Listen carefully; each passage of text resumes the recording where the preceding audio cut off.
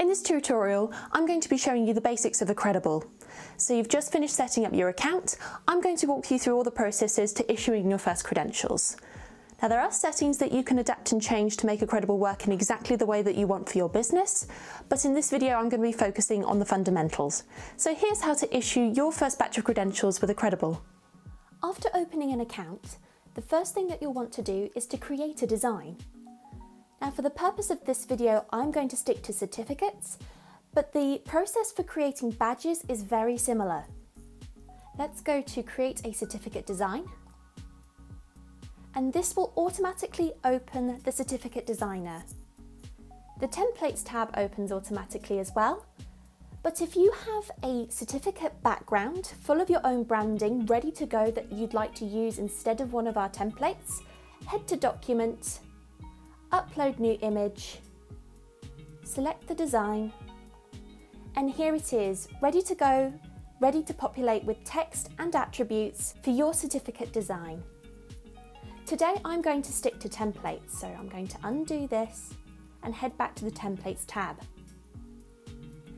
All of our templates are arranged by size and orientation, so you can choose the one that's most appropriate for you. I'm going to use US letter landscape.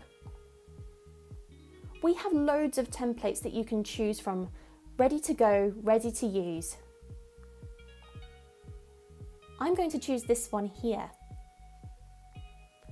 The first thing I'd like to do is to change the font that appears in this text box. So I'm going to head to the Text tab and use this toolbar to make any adjustments to any text that appears on the certificate.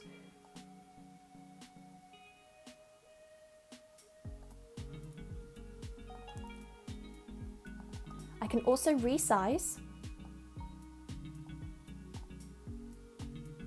and move any of the text boxes around. There's also a generic signature on this design which I'd like to replace. I'm going to head to the Images tab, Upload New Image, select the signature I want to use. I can then drag, drop and adjust this to wherever I'd like it to appear on the design. On all of our templates, you'll notice these phrases inside square brackets. These are called attributes, and they are essential for creating and publishing credentials in large volumes. They essentially act in the same way as a mail merge, so you don't have to come onto the certificate design and change the information individually each time. Leave this as it is, and the information will automatically populate onto the certificate when you create it. The attributes that appear on this design are recipient name, the group course name, the issue date, and the credential ID. If you'd like to add any more attributes, you can go to the Attributes tab and select any of the pre-made attributes here. If you've uploaded your own certificate design, you'll need to drop these attributes in before you save and close. The next thing I want to do is to add a QR code to my design. QR codes are brilliant because it means that even if your recipient prints off a hard copy of their certificate, any stakeholder will be able to scan the QR code and verify the credential. This is a generic QR code image, but when the credential is created, this will be replaced with a unique QR code. I'm now happy with how all the information appears on my certificate design, so I'm going to name it and then click Save and Close. The design now appears in the design overview, ready for us to use.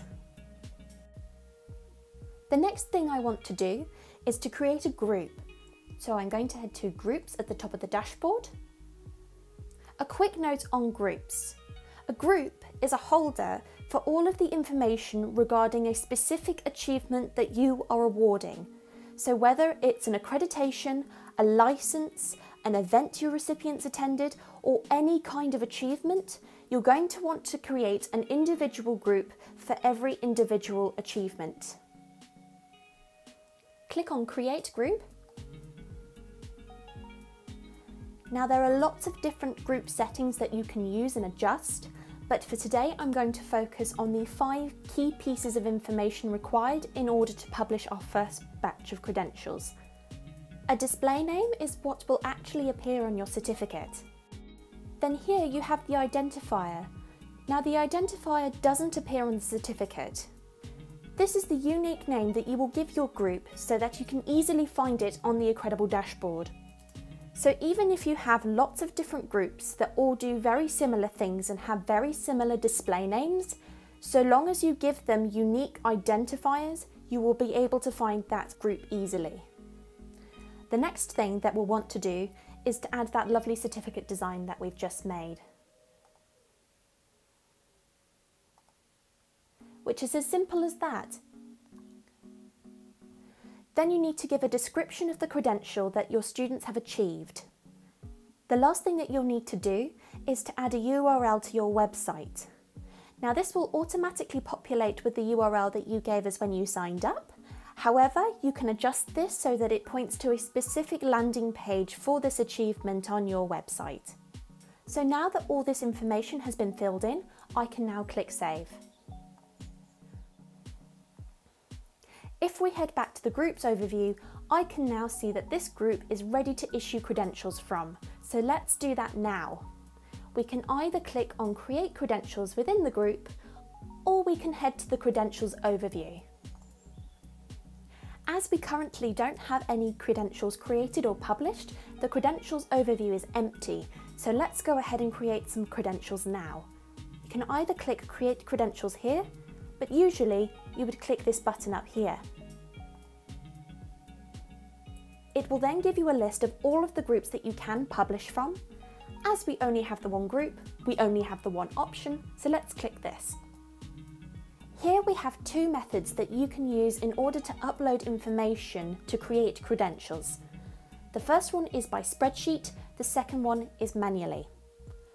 The difference between these are dependent on the volume of credentials that you are looking to create. If you have a large number of credentials that you need to create, we recommend the spreadsheet method. If you are only creating a handful, somewhere within the region of 1 to 5 credentials, we recommend the manual method. To upload credentials manually, go to Create Credentials via Form. Here, you will be able to upload the recipient's name, their email address, and you can either keep the issue date or change it. If you have more attributes on your certificate than just these 3, go to Show All Attributes and you can upload more information. Because I'm going to be creating quite a few credentials, I'm going to use the spreadsheet method.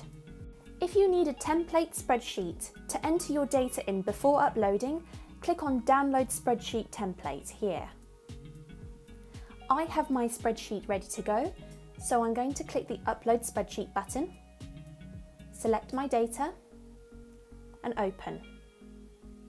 The system is now analysing my data to see which bits of information it can auto-assign an attribute to. What it can't auto-assign, it'll ask you to assign for it. The system has successfully identified the recipient names and the email address.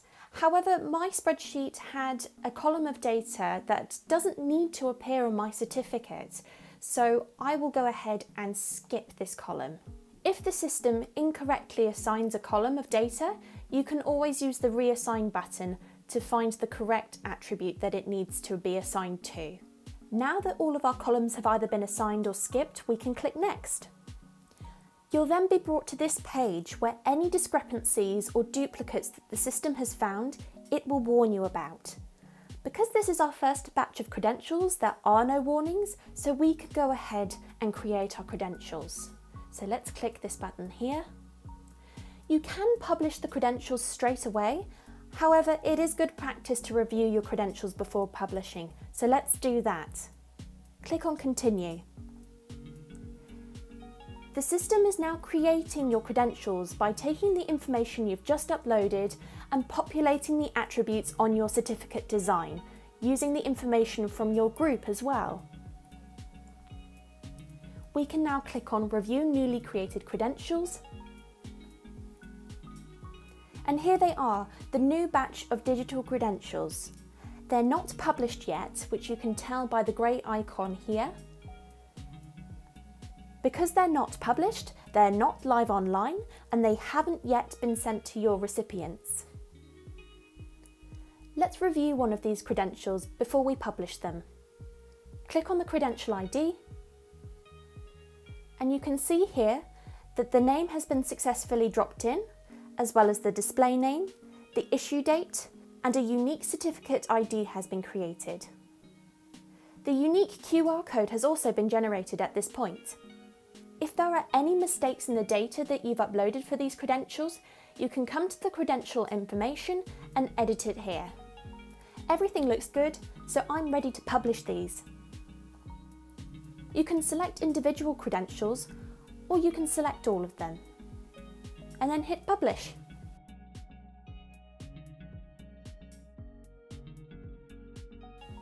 You'll see a message notifying you that the credentials have now been published, and you will see that these icons here have turned green. Your recipient will receive an email that looks like this. This has been created using the default Accredible email template. However, you can create email templates that better fit your branding. At the top, there is information regarding the award. They can either click on this icon, this button, or copy and paste this URL in order to reach their credential. There's also some more information at the bottom of the email on how your recipient can use their credential. Let's go ahead and click this. And here it is, your first published digital credential. This is what's called the credential view, and we have more information on how your recipients can use this to interact with their digital certificate in another video, the link to which will be in the description of this video. For more in-depth information on how you can use Accredible, head to help.accredible.com, or if you have any questions, contact us at customer support.